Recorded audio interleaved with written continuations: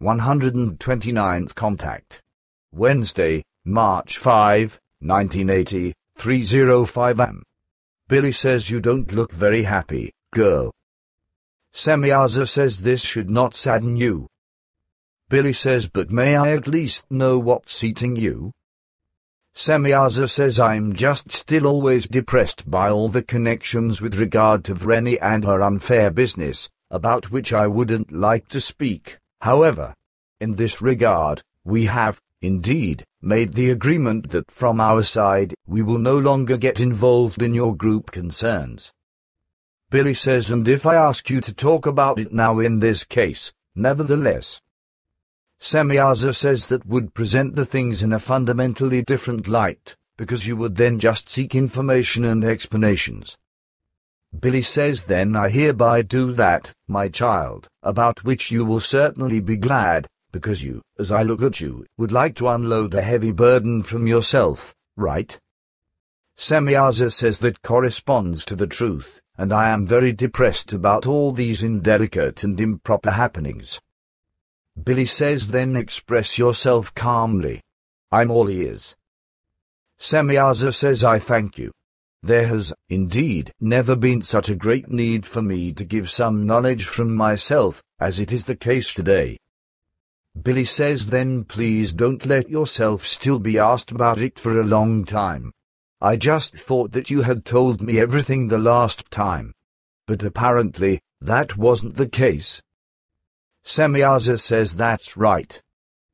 Billy says, then at that time, you were so furious because of that.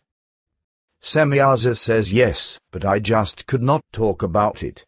But this has depressed me ever more since then, so I would be very happy now if I can still give you the remaining explanations of the investigations performed. Billy says, you see, one just shouldn't let a goiter grow.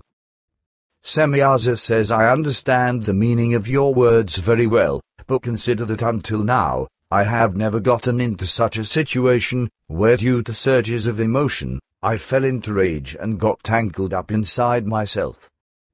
Billy says, I also make no reproach to you from that, and moreover, you proved to me through your bad situation, in which you are now stuck, that even you are actually just a completely normal human being. But now, let's hear what still depresses you so much. Semyaza says, as always, you are very understanding. Well, what I hid from you the last time, and what has brought me into rage and emotional difficulties, is this: not only has Vreni gotten involved in some very improper actions, but also her husband beat. With several people together, the two of them, out of calculations and assumptions and so on that are purely based on delusions of the brain, have formed a misleading group of conspirators in evil confusion with several other persons, to whom supposedly thousands of years-old relationships and certain forms of love should exist. Some of these persons are well known to you, whose names are not important here, however. But in truth, the matters are such that among all those involved in this doubt-pervaded, false community from Vreni's and Beat's graces, which works against the interests of your group, they are only two people who have contacts with each other to exhibit from former lives as other personalities, so namely only Beat and Vreni. All the others, however, see themselves for the first time in this life, just as also Vreni and Beat encounter all these people belonging to the conspirator community for the first time in this life. Never before have they met in former lives as other persons.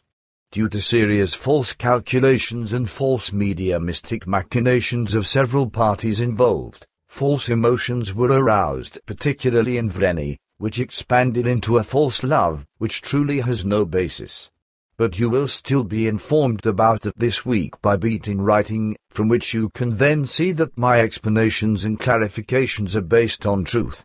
This group wrongly brought to life by Vreni and Beat, because they are the main initiators of it, is also of the very dangerous and erroneous view that between Lillo's husband and you there is an inner rift, so to speak, which would have to be eliminated by Lillo's husband and you, with the help of Beat, Vreni, Engelbert, Lillo and other persons. But truly no iota of this corresponds to the truth. Vreni has falsely fallen in love emotionally with Lillo's husband. Billy says he is named Albert, as I have learned in the meantime. Semyaza says that is known to me, but I wouldn't like to express his name. So, Vreni has become emotionally attached to Lilo's husband in a false being in love, in the mistaken belief that they would already know each other for thousands of years, which doesn't correspond to the truth, however, which I was able to clarify clearly and without any mistake. Even in the last life, the two never saw each other, because Vreni had been born in Spain and never left the country, and also did not become acquainted with Lilo's present husband there. Lilo's husband, on the other hand, lived in Germany at that time, where he was born under the name Florian Beck on the 14th of July, 1863 in Bavaria. Already early on, he was admitted to a reformatory in Breiteney as a deceiver and shirker. After his release, he roamed about throughout his life in Germany and in Austria as a beggar and vagrant, whereby he became arrested and locked in the dungeon 63 times because of stealing, begging, and vagrancy. 2 murders committed by him, 2 women, whom he raped and robbed after their murders, were imputed to him, for which he was not punished, however, for lack of sufficient evidence. Already at the age of 11 years, he suffered a leg injury, which he had to bear throughout the days of his life, because already at this age, he tried to rob an elderly woman, who seriously injured him with a club, however. These are the actual facts surrounding Vreni and Lilo's husband, who still carries very many parts of his former life with himself now in this life, because he draws them off from the storage banks. But these are only 2 of all, for also Beat as well as Lilo and even further persons play a role in this new conspirator community. Billy says, but what, then, do they want with that? Semyaza says, I already explained that to you, but at the same time, I still have to add that Vreni and Beat have joined the core group only because of their aim. Billy says that too. Then it's probably better if they are excluded as soon as possible. Semyaza says that would be of importance, which would be the case anyway, when they would begin their journey to America, as I already explained to you at our last meeting. Billy says, then what you said isn't valid, if they would remain here in Switzerland. Semyaza says it is, but this decision would rest with the group members. They would then have to decide whether the 2 could continue to remain and learn in the community of your group or whether they should be excluded. Billy says, what, then, would you say as advice? Semyaza says exclusion. Billy says that is a clear answer and clear advice. Thanks. Do you have even more of these pieces of bad news? Semyaza says not in this connection, because what is yet to be explained concerning this, I would like to tell you in confidence. Only for Elsie would I still like to explain that in the future, it's better for her if she always turns to you in a spirit of mutual confidence with all her concerns of such kind, rather than be silent in a false understanding. Billy says, by which she triggers a catastrophe, like now. Semyaza says, certainly. Billy says, you said that you have nothing more to say concerning this, but you apparently still have some bad news in another form. Semyaza says that's right, namely with regard to the meditation center's control, which did, indeed, reach its due date on the 1st of March.